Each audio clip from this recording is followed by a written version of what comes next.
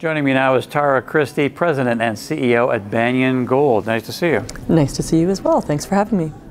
You're very welcome. Now you have an updated resource. We'll get to that in a moment, but maybe you could remind everybody about the Ormac project in Yukon, because you've got the large inferred resource, your near infrastructure, and other mines as well, correct? Absolutely. Yeah. So we just put out that 7 million ounce resource, and we're immediately beside Hecla's high-grade silver mine. Victoria Gold's heap leach mine is just 25 kilometers as the crow flies away from us in this Tombstone mining belt. And we're also an intrusion-related gold deposit, similar to Snowline and Victoria. You know, we have this sheeted vein system, which is the primary mineralization in the deposit, and we have exceptional infrastructure. We've got roads that are all season maintained by the Yukon government. We have a power line that's only energized to half its capacity and goes right to a hydro dam that's only 50 kilometers away, which is also connected to the broader Yukon grid.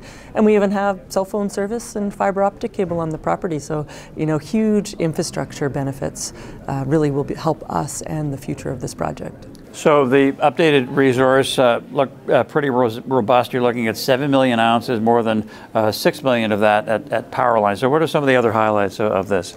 Well, the overall grade is 0.63, and people say, oh, that's low grade. And I go, well, but look closer within that. If you look at the cutoff grade, say a 0.6, there's 4 million ounces of a gram. And we have a graphic, a 3D visualization of that. And then if you look at a 0.9 cutoff, there's 2.5 million ounces at 1.5. And again, looking at the graphic visualization of that. So yes, we did the resource, but we've also been doing our own internal high-level scoping studies to understand where the engineering pits are, not just the inferred resource pits. And that's where you got to find the high grade. You've got to find the area which are your starter pit or pits, which really drive your IRR and your payback. And so I think that we can see areas which we know if we are confident if we can drill them off, might be those starter pit areas. So it's actually kind of exciting. You know, this is an iterative process where, you know, we've got to that scale where we're significant, and now we really just have to continue to prove it's economic.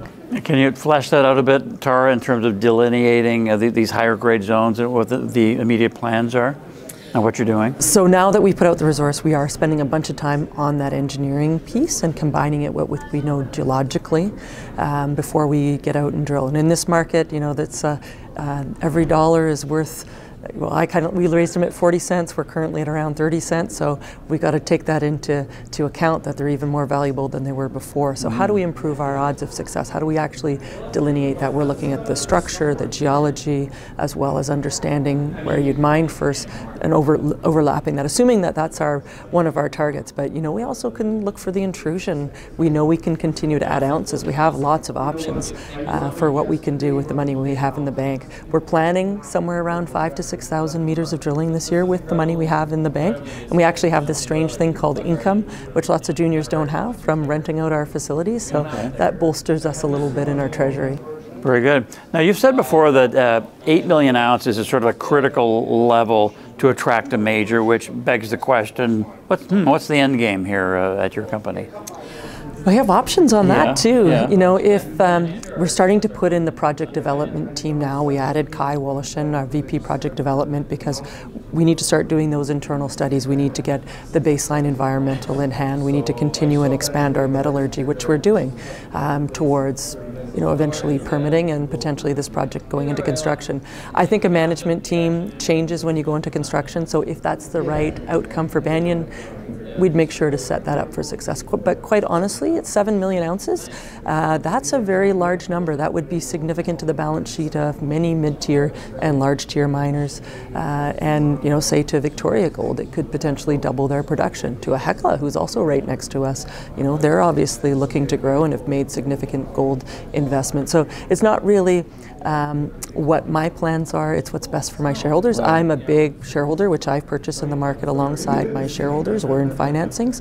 So I'm thinking, what are the best outcomes? And quite frankly, optionality is, you know, whether somebody acquires us as a standalone project, whether one of our neighbors potentially acquires us, whether somebody's looking at the district and says, wow, you know, I don't see it too far off, there being 20 million ounces within 20 kilometers.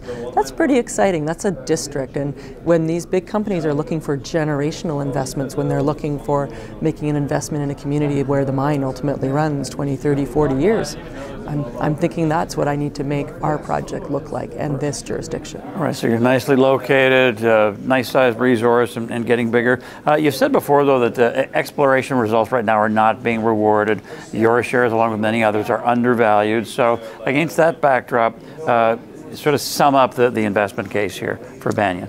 Well, I think when you just look at us right now as we're trading $8 per ounce compared to many of our pre-development peers, which are trading between $30 and $70 per ounce, we have a real potential to re-rate as we get out and tell the story. We just put out the metallurgy and the new resource, and quite frankly, you can't just put out a news release without going out and actually talking to a lot of the institutions and others. And institutions aren't necessarily driven by news releases, they really are driven by doing a lot more work. And those are the next phase of investors that we're going to continue to build upon. So I think we'll re-rate just on what we have alone as we get in a stronger gold market, but we're going to have news flow. We're continuing to do our metallurgy work. We know we'll have a drill program this year, and we're really going to focus it on what we think is going to add the most value, and we are very strategic in how we allocate our capital. That's why we ended up with $7 million in the bank today.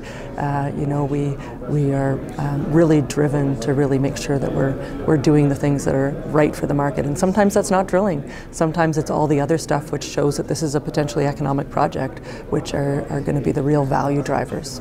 Thanks, Tara. Good luck with everything. Thank you very much. Very good. Tara Christie, President CEO at Banyan Gold.